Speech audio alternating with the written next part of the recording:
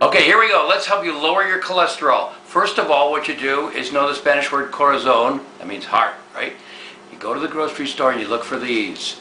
Corazonas Heart Healthy Chips. I got a couple of my favorites here. Lightly salted tortilla chips and the Baja bean flavor as well. Actually, there's a lot of different flavors. There's potato chips and oat chips, and these are corn tortilla chips. But the main thing is they all help lower your cholesterol. And it's not a big secret the way they do it. They contain plant sterols. That's an element that you'll find in plants, vegetables, that actually helps lower your cholesterol. There's about 160 different studies that proves that eating plant sterols every day help lower your cholesterol. You can find out more at Corazonas.com.